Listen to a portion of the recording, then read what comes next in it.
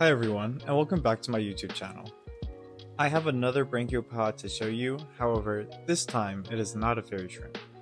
This is the Playa clam shrimp, scientifically known as Leptestheria compleximanus.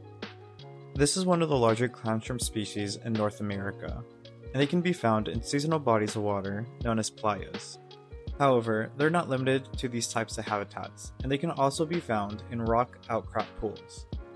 Moreover, the species tends to co-occur with many other branchiopod species, like the beavertail fairy shrimp and the rockpool fairy shrimp. One of the unique aspects about the Playa clam shrimp is that these guys are capable of sexual reproduction, while a lot of other species will produce eggs through parthenogenesis. For this species, you can actually differentiate the males and females. The males on one hand are much larger, almost twice as big as the females, and the ones that I do have here are green in coloration. However, this is due to algae being grown on their shell. Females on the other hand have a more orange tint to them, and you can actually see the developing eggs just underneath the shell, and these eggs are also a bright orange color. For the mating process of this species, it's quite similar to other clam shrimps that sexually reproduce. The males are in pursuit of a female, and once they do find one, they latch onto her and kind of drag her around until the mating process is over. For how long they are attached, I'm not too quite sure. I haven't spent enough time watching them, but it is at least for a few hours it seems.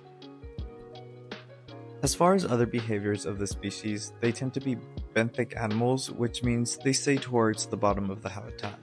And all they do is kind of swift around, dig through the soil, look for debris to feed on. They are also scavengers though, so if there is a carcass of some sort of animal, they will all clump up and devour that carcass.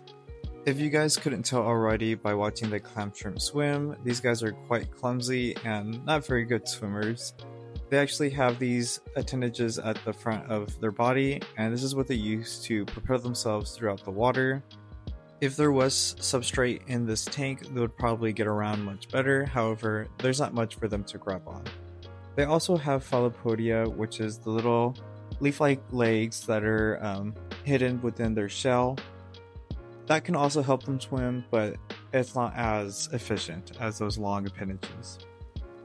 This is all the information I have now about the Playa clam shrimp, but hopefully in the future I can create more in-depth videos once I do get better equipment, and additionally I will have more clam shrimp species to come into the spotlight.